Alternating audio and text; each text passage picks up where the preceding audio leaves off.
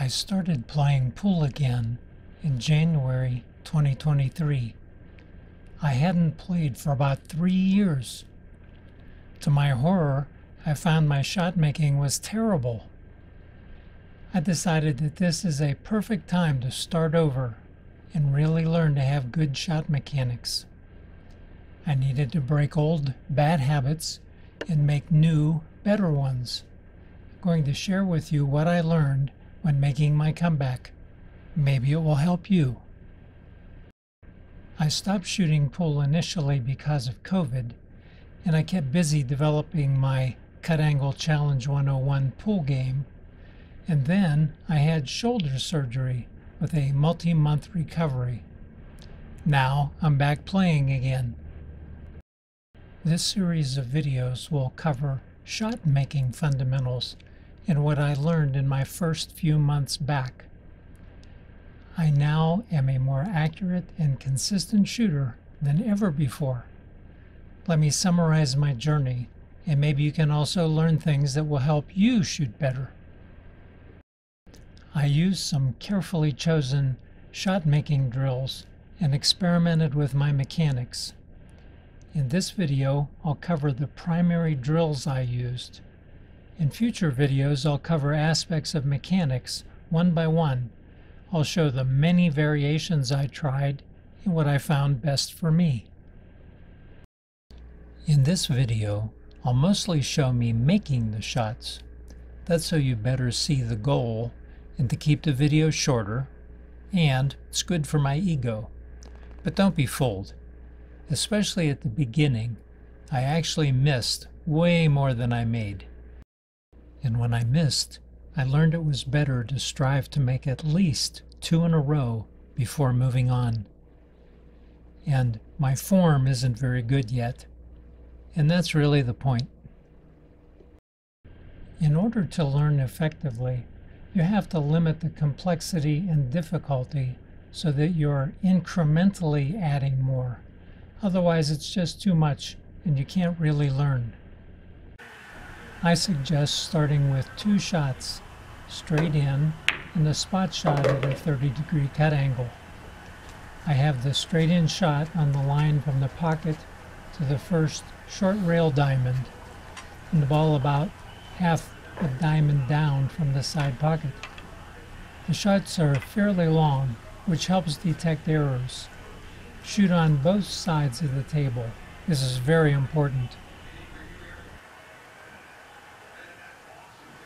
Start by shooting softly, which is simplest, yet exposes many fundamental mechanical flaws, especially alignment. Stay with soft shooting for a while. You need to develop your self-observation to pick up nuances, and that takes some time. And you don't want to confuse yourself with the additional issues that come with speed until you're ready. On my first day back practicing, I missed about 19 out of my first 20 spot shots. Wow. Missing so dramatically and consistently is what happens when one consistently has incorrect mechanics. Note that a true beginner might shoot with more random error and actually make more shots. Note that shot making accuracy does not automatically get better. But I didn't give up, nor pick easier shots or distances. Instead, I started changing my mechanics. After I changed things for the better, I added variations. We'll come back to those variations later. If you miss, try to identify why, and then repeat any missed shot until you make it at least twice in a row. If you know what you did wrong, just do it right now. Otherwise, experiment with your mechanics. Do multiple sets, both straight-in shots, then both spot shots, and repeat at least 3 times. Once you are making progress, add a 3rd shot pair.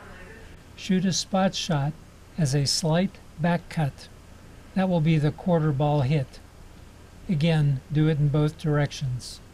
This shot introduces several more challenges, including precision aiming of a somewhat thin cut. I've found this shot quite challenging.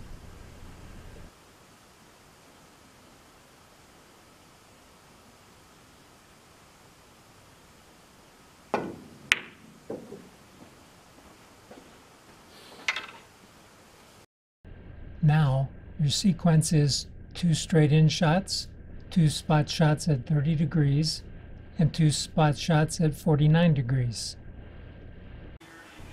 I had also tried adding in a very thin cut into the side pocket, like this, but I wasn't learning much from it, so I dropped it.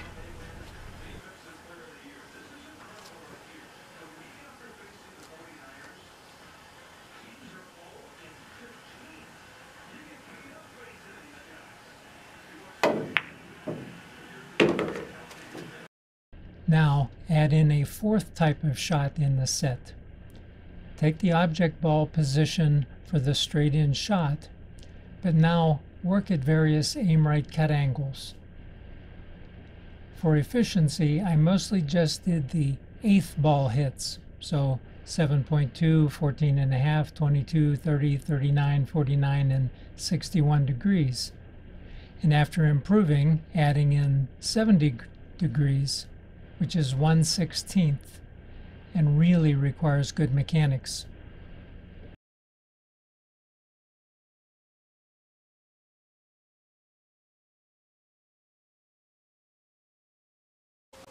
"70-degree cutting."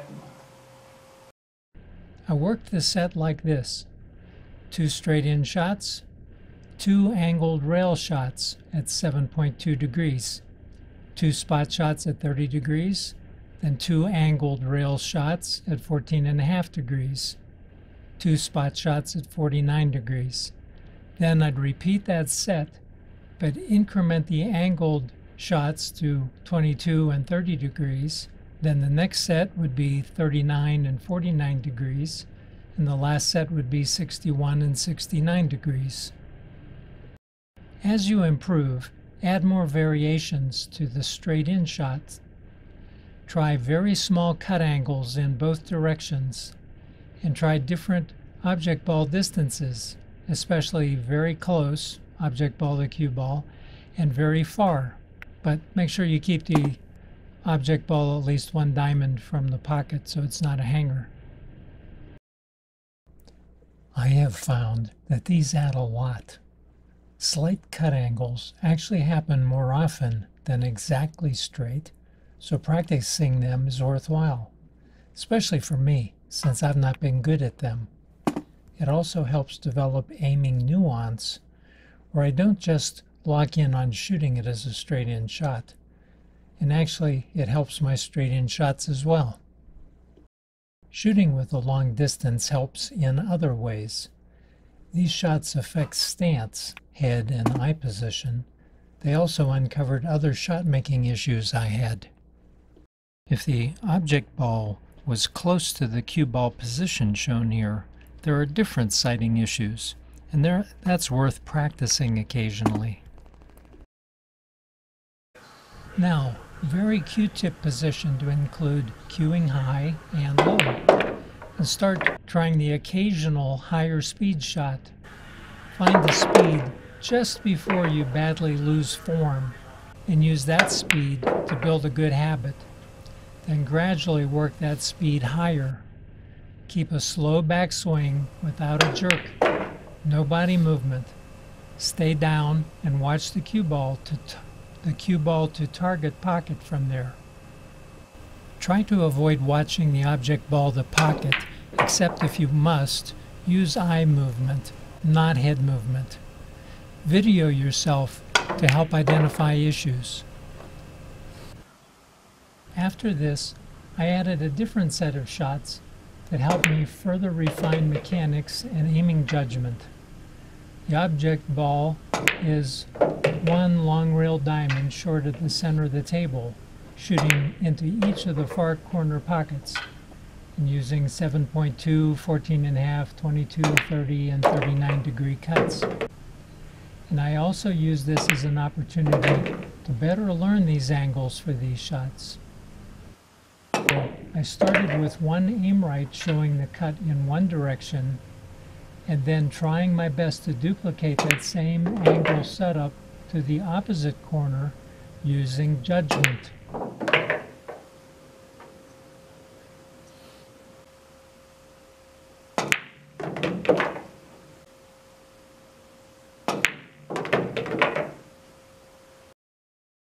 Then, after a few sessions, I set up both directions without any aim right.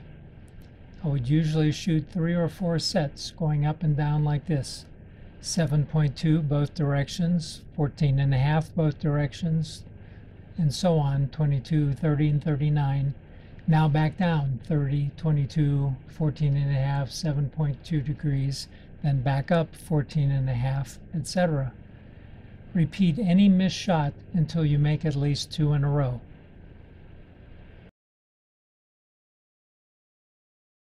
So, how should you aim these and any of the other shots?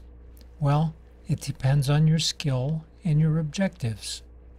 Doing your own aiming method, perhaps just do that.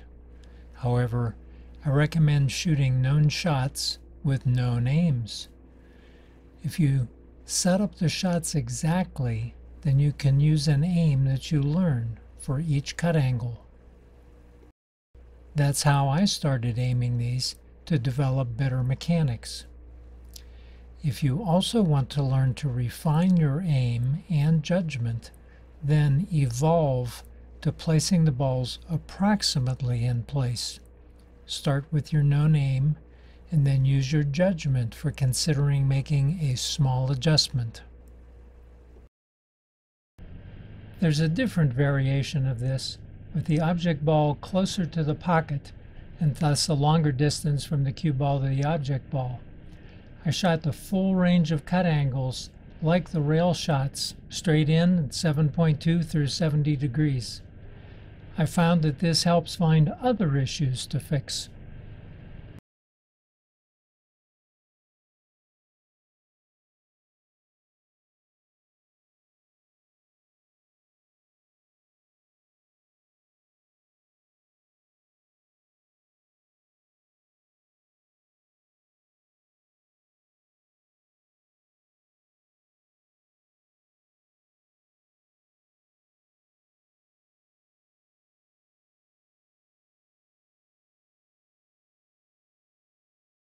You want to use these shots to learn to identify faults and correct your mechanics. So do not just shoot these over and over the same way and hope for improvement. You must learn to feel what you're doing and observe and try systematic, controlled variations in stance and stroke and grip and vision. Thin cuts may also call for variations in aiming method and eye position and eye focus. I'll discuss what I do in later videos. I also strongly recommend you video yourself from various angles, especially on problem shots, and look carefully at the replay. There are 2 other things I do. Especially when considering any stance change, try the stance lined up on the cushion rail line and make needed adjustments to be straight stroking.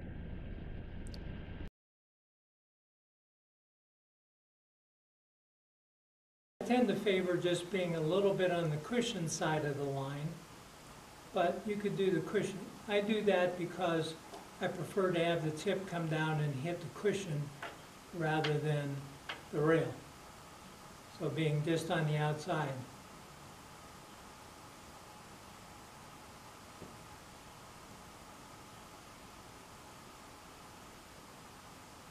Okay, that's better.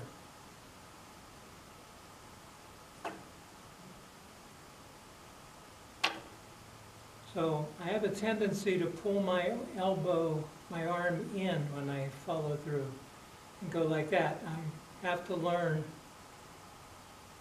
to go straight.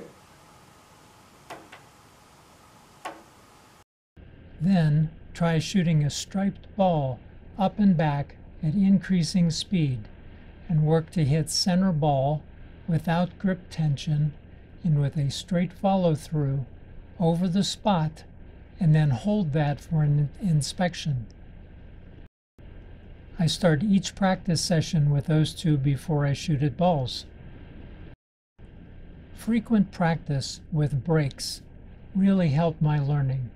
I did 2 and even 3 practice sessions per day with at least a few hours between sessions. I also took notes during breaks about what I learned. Look for my next videos covering variations on stance, grip, vision, and stroke.